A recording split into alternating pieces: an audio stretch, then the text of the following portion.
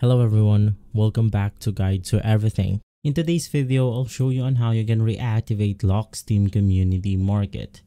So to unlock the Steam Community Market, you'll need to make a purchase of at least $5 USD or equivalent, or activate a Steam wallet code or gift card, and then you have to wait for 30 days after the purchase.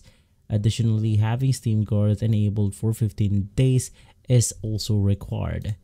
And so basically it's extremely simple. You have to meet the purchase requirement, which is $5 or more. You then have to activate a Steam wallet code or gift card. So you have to go ahead and do either one of those. And then you have to wait for the required time. 30-day waiting period is the standard when doing this. And we have the 15-day Steam Guard waiting period. And so you have to be sure that you have no other restrictions, like no recent chargebacks, no trade or community bans, and lastly, no VAC or Overwatch bans. If all of the requirements are met, you will be able to reactivate locked Steam Community Market.